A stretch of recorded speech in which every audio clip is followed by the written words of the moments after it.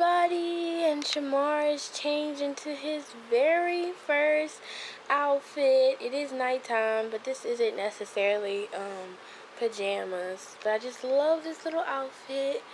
So here he is, his beautiful green hazel eyes. Oh my god, you guys, I am so in love with him. He is definitely a forever baby, and I am so grateful to be his new mommy.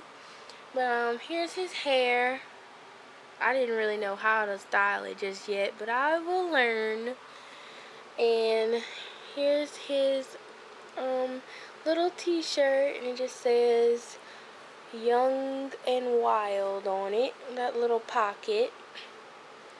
And his little animal pants, and his really cute raccoon socks.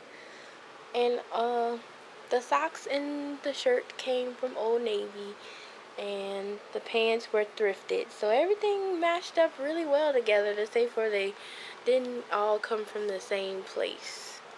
And he has his little bracelet on. And yeah, and he has his pacifier. But I definitely plan on getting more.